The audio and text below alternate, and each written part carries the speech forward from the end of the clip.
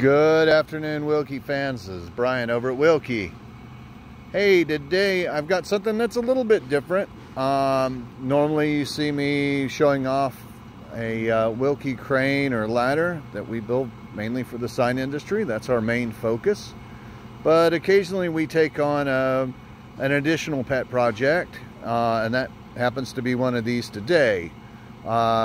This truck here eventually it's waiting to get the radar dish and generator pack and the computer system rack and the cab set up, but that's a later upfit. But this will eventually be a radar truck.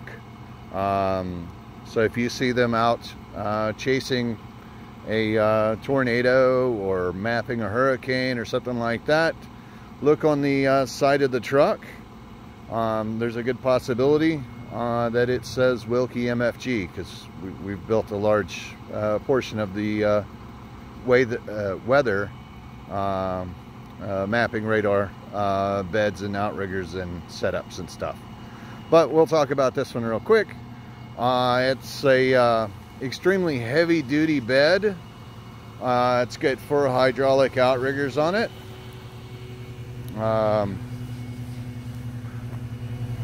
Like I say, this bed is very, very heavy duty. From one corner down, teeter-tottering between the outriggers, you get less than 1/4 of an inch twist deflection in the bed. It is that torsionally rigid. And here we have the custom outrigger pads, and also a holder for the spare tire. This will give you kind of an idea on the setup on the bed. It's all square tube, all heavy duty channel.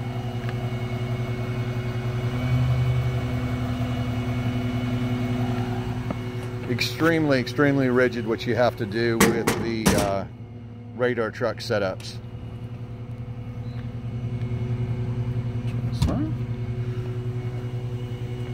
Kind of give you a side view.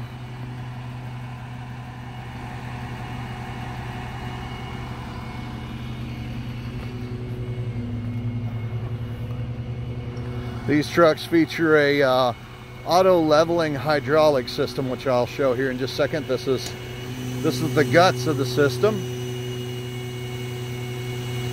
It's got an auxiliary backup pump on here, so if you're not running the PTO, currently it's running on the PTO.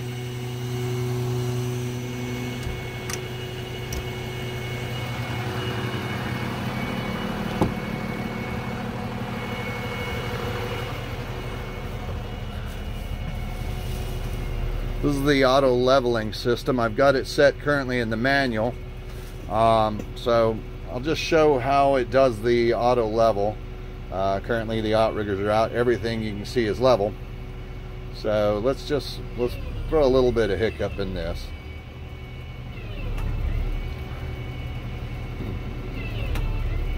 Yeah, that's good.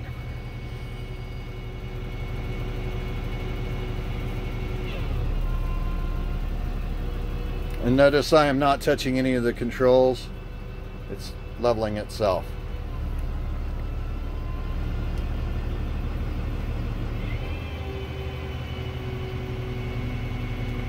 The big reason for this is that if they set up on a dirt road or have to get partially off into a ditch or an embankment, the radar has to stay absolutely level.